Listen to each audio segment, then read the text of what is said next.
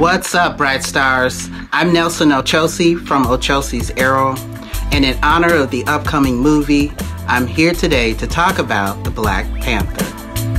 In the Black Panther movie, the Black Panther is surrounded by many strong, fierce women.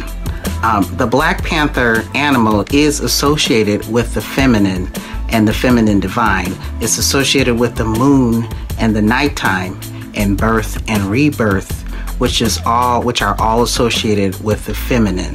What the Black Panther teaches us is the importance of honoring the feminine divine and the importance of reclaiming your strength and the importance of that strength being in honoring the feminine.